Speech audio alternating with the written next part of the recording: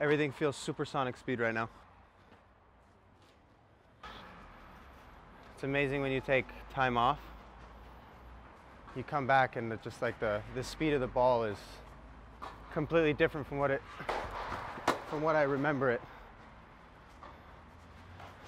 I'll get used to it though.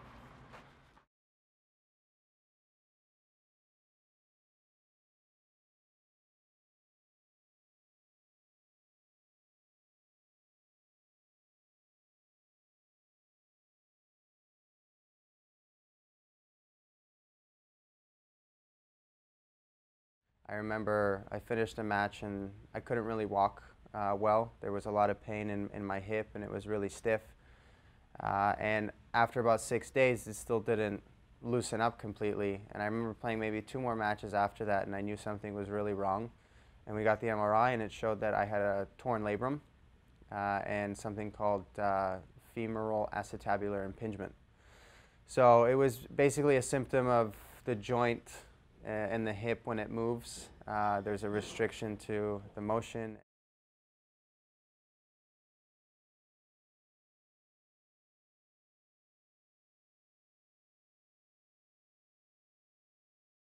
I made a decision that I needed to get the surgery because I wasn't able to play and compete at the level that I needed to consistently on a daily basis. And it didn't make sense for me to play at 70, 80%.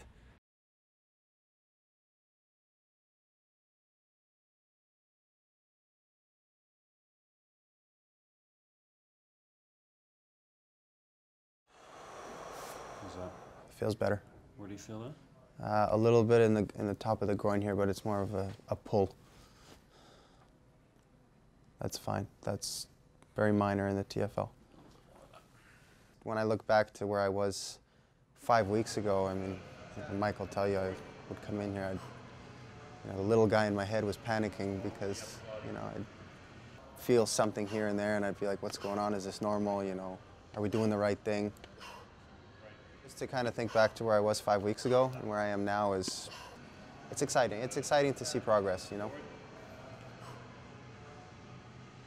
It's been a very rocky up and down roller coaster coming back from the injury and the surgery, and he's always, when we talk, he's been great about reminding me that it's a process and that it's baby steps and that we're on the right track, and even sometimes told me that I was actually ahead of where he thought I would be. So that's really important, is to have that support of your team, that's telling you and being very positive about things, because it can be tough to be positive on your own, and that's where your support team around you really helps you. Mentally, it's been difficult just because I feel like I've been out of my element. Tennis is all I know. I can't do what I love to do, and not being able to do what you love to do, and really not being able to do anything about it, you feel a bit hopeless. I keep asking myself every night, will I ever play again? One day the hip feels great and you get all excited because you feel improvement. Then the next day you get out of the car and I can't walk. I've been so fortunate to have the support of my mom and my dad. If it wasn't for my dad and him putting in the time to spend with me on the court, I don't know who would have been able to do that for me. Every piece of advice that he gives me goes straight to my heart. And I always look for approval in my dad. And so anything that he says to me is gold. He's a great kid. Yeah. I know it sounds like cliche, but obviously Philip Bester, my son, this is how I look at him, not as a tennis player. So just the very way how he handles all the obstacles, how he keeps pushing forward, can be quite inspiring. He's sincere. He's just a beautiful human being. I wouldn't be in the position that I am today with the skills that I have, with the mental abilities that I have, if it wasn't for him ingraining it in me at a young age, even if it was tough sometimes doing it. I wish I just understood a little bit more of how much knowledge he has, and that ultimately at the end of the day he's just trying to help me to make me a better player, a better person, because he loves me. Filipek, nie zapomnij obkręcić rakiety. Check your time, okay? I was 5 years old. My parents were playing tennis recreationally. I hit a couple balls with my dad, and we sat down on the bench, and he goes, "You seem like you like to play tennis, and you're good at it." I go, "I love tennis." He goes, "Well, what do you want to be? You know, do you want to be a tennis player?" I go, "I want to be #1 in the world."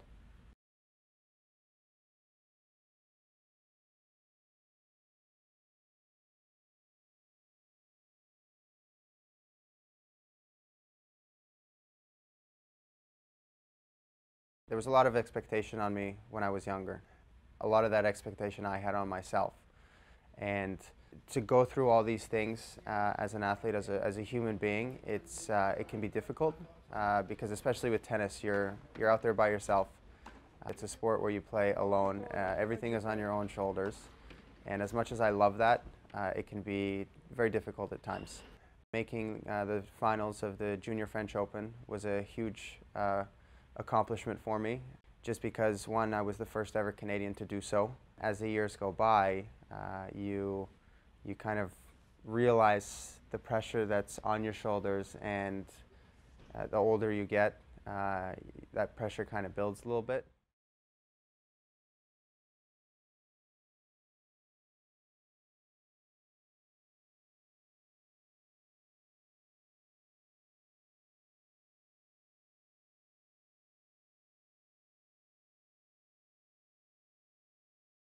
I remember being really nervous walking out onto the court. You know, when I won a couple points and got my first service game under my belt, I just really settled in very, very quickly. The atmosphere and, you know, everybody cheering, you know, really loud, and being able to do it again at home and in front of so many people, it was a very, very fun, special moment. It was incredible.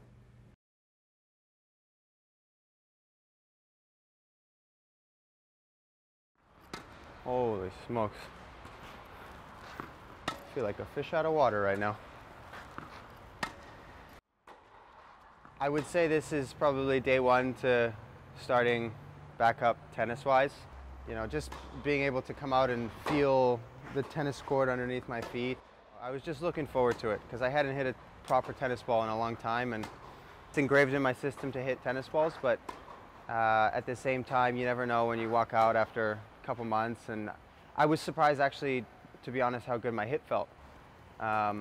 It bothered me a little bit when we were doing volleys, but in general, it was, you know, just being out here and knowing that my hit feels good was probably the biggest surprise for me.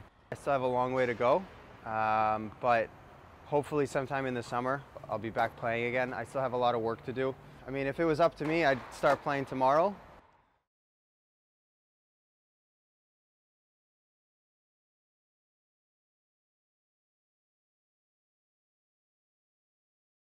I've gone through a lot of adversity, faced a lot of challenges, and I honestly think that this was probably the beginning of a couple of very good years to come. It's all about a man who is on a mission to complete his tennis journey. He seems to have this unfulfilled drive to keep going no matter what. You know, all the hard work that I've put in is going to pay off. I love to play tennis so much, and just being able to do it is, you know, is incredible.